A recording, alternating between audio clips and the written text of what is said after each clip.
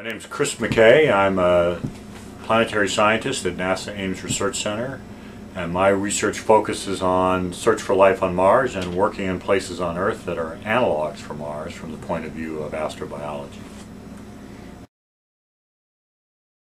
In the Mars expedition, the 4-month expedition in the Arctic, my role was as the PI of the science proposal that went into the Polar Continental Shelf project that defined the science that the crew would do while they're here.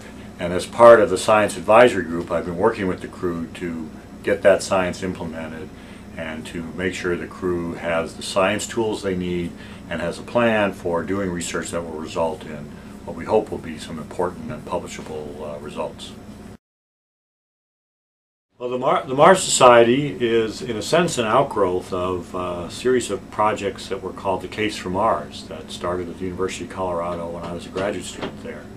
And the idea was to investigate Mars from a biological point of view, and it was clear that human exploration was an important part of that.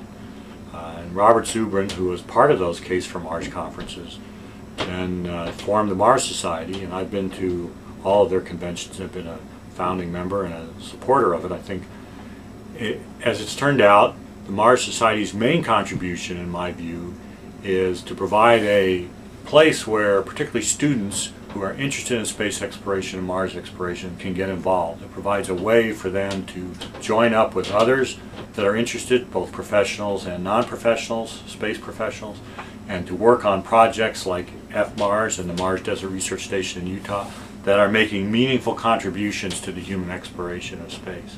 And so I think this educational and training role is particularly important. In addition, these simulations do provide useful technical data about how to best explore Mars with humans. Devon Island, where the Mars hab is a particularly interesting analog for Mars studies because, first, from a geological perspective, there's a large crater here, an impact crater. There's a lot of features here that are associated with impact processes, which of course dominate Mars.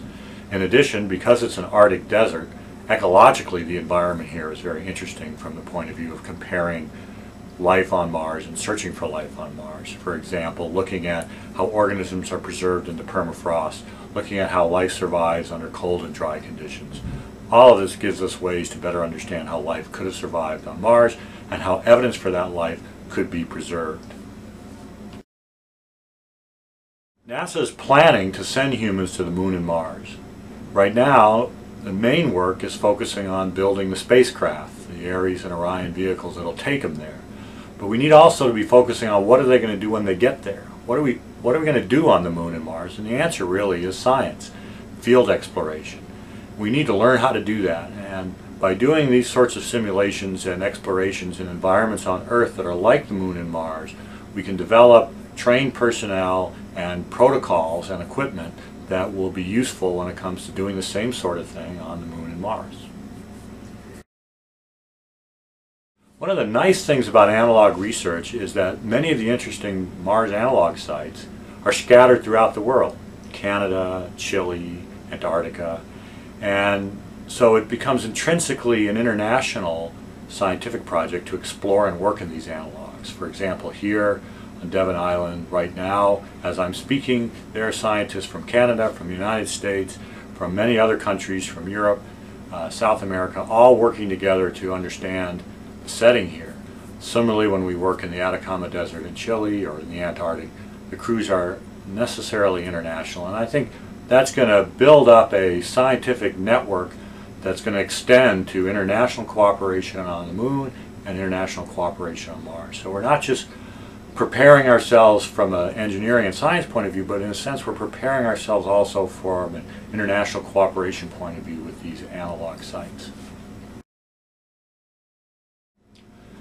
One of the things the crew is doing here is experimenting with going on Mars time. Mars day is about a half an hour longer than an Earth day, which means that when there's a crew on Mars, they're not going to be in sync with ground control on Earth. And in fact, even more so, their day is going to shift. So about every 24 days or so, they'll be exactly out of phase, and then another 24 days they'll get back in phase, and so on. And that's going to have some interesting implications for how that crew interacts with scientists on Earth and mission control on Earth. It also has some interesting implications for how that crew will adjust. Will humans who spent essentially all of their evolutionary history in a 24-hour day be able to work effectively in a 24-and-a-half-hour day? It doesn't sound like a big difference, just a half an hour a day. But different people respond differently. Some people have a very hard time when we go from daylight savings to standard time and back again. And that may be an example of the sort of problem we might have with the crew. So I think it's very important before we send humans to Mars to understand what the potential issues are so that we can be prepared to mitigate them and work around them. Unfortunately, though, it's very hard to simulate a Mars cycle because Earth has a naturally 24-hour cycle. So you could put people in a laboratory and set the clocks and the lights so that lights came on and off, but then they're going to be confined. They're not going to be able to go out and do real meaningful jobs. It's going to be an artificial experiment, and the results won't necessarily be valid. If you put them outside, then they'll see the natural day and night cycle of Earth time, and it won't be a very good simulation either. The polar regions in the summer provide actually an ideal way to do the experiment, because with 24 hours of sunlight you can define when and how long the photo period is however you'd like. So the crew here has come up with a system where they define their day to be based on a Mars clock, and then they close up the hab during their Mars night, and then the day they open up the hab, and of course the sun's shining, and they get all the cues that indicate daytime. And so this provides probably the best simulation possible of a Mars clock and Mars time. And because all the crew is doing it, there's no external constraints within their environment that tells them that they're off sync. So their entire environment, their entire world here in the hab is moving over to Mars time, and so all the social clues move with them. And with the sun clues, with the 24 hours of sunlight, they're able to work the light cues as well. So I think this is a very important and novel research component of the stay here. And in fact, I would predict that it's probably going to be the most important result of the 4-month expedition. There'll be other scientific results that will be important too, but those kind of results could have been duplicated by a crew up here just doing regular research, a regular geology or limnology team. And in fact, the research that we're doing in the permafrost is similar to the research that other teams are doing in the Arctic that aren't doing Mars simulations.